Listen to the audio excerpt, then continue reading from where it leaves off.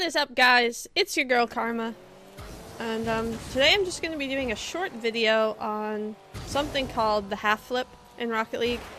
I get this question a lot when I'm streaming, and a lot of people ask it, so I figured that I would just make a video for it, even though there are a bunch of other videos. I'm going to show you an easy way to do a half flip, the hard way to do a half flip, and basically there are 3 different ways to do one. So what you're first going to do the easy one is go to your camera or your options, go to your controller binds, and bind air roll right or air roll left to a button on your controller or your keyboard, either one. What I've done is I bound air roll right to L1 on my PlayStation controller, and what that does is it rotates your car like this. You can watch the controller on the bottom of the screen. It rotates your car around for you without you having to press any other button.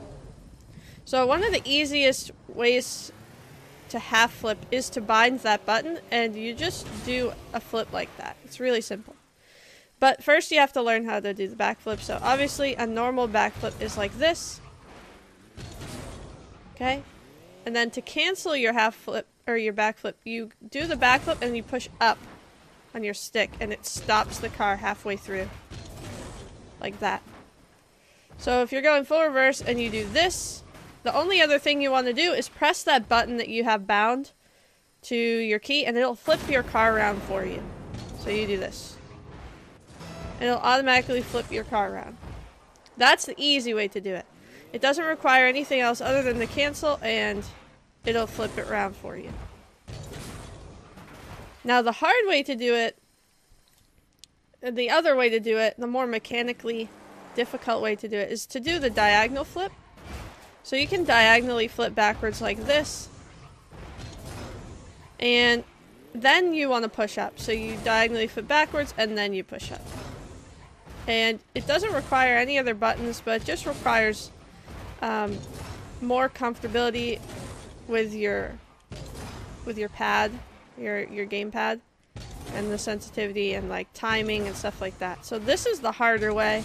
If you're backflipping in a specific direction, this is good for you. But just learning to half flip in general, the easiest way is like that. It's very simple. It doesn't take very long. It'll probably take you like half an hour to get it right.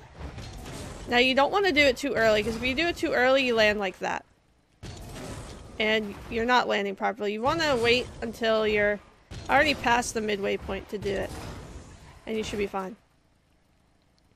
So, I'm just starting to do tutorial videos on the channel.